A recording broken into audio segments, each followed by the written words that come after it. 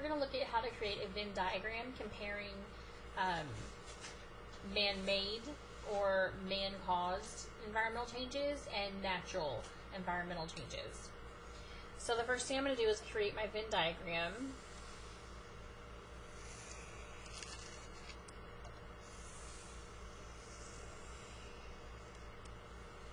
Okay. You just make two overlapping circles.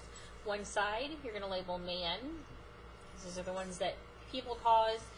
And the other one I'm going to label nature, because these are caused by nature. Now in this middle overlapping area, that'll be anything that applies to both man and nature. So for example, everything that we're talking about right now is environmental changes. So that's something that I'm going to write right here in the middle part is that this is, they change the environment. Change environment. Okay, I know that can be kind of hard to read, but we've written environment all over the place. So something that I might put under just nature is that these cannot be controlled.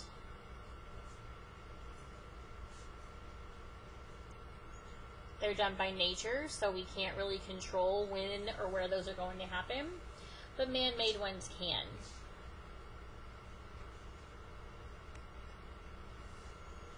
We are in complete control of the man-made changes that happen.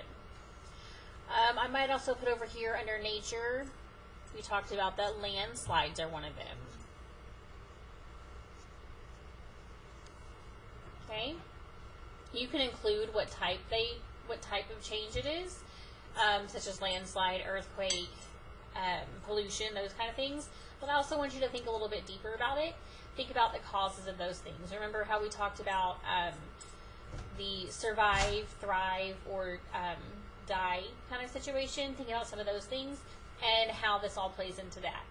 So I'm really excited to see the Venn diagrams that you make. Take a picture of it, upload it into Google Classroom or into Seesaw if you're in one of my classes.